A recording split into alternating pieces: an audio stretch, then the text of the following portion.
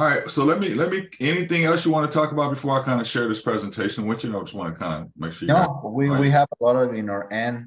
We have two cars that we need to work on, get rid of those cars, and no, those we have a lot of stuff, but those are things that we are gonna manage ourselves. Perfect.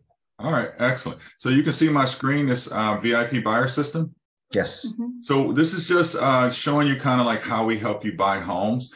And my real estate team is the Anthony Thornton home selling team. I'm with eXp Realty. And this is just a little bit about me, kind of talked about it. I'm originally from Los Angeles, California. I've been in Atlanta since 1999. I wrote a #1 best-selling book about real estate. I'm the only real estate agent in the Southeast. I wrote this #1 best-selling book about getting homes sold and helping people find homes. And I speak all over the world about real estate, mortgages. I have real estate teams in multiple cities and other countries. I actually have one in Mexico as well.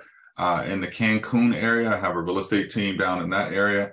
I've been involved in over 3,900 transactions. I'm also the CEO of Guaranteed Home Loans. We are the largest mortgage brokerage here in Georgia and Florida. My undergrad is in finance. I also have an MBA in business.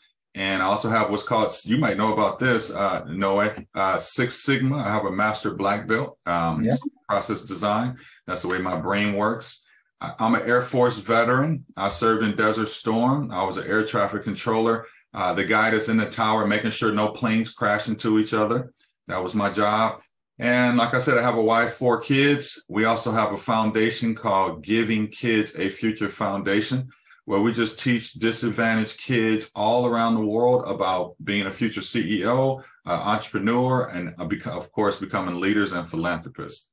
And then outside of all that I do, I referee college basketball, because I know I was talking to you one day and I was refereeing basketball. I had shoulder surgery December 16th, so my season's over this year. I'm healing, getting ready for, the summertime, playing some golf. So that's what I want to do, right? That's great.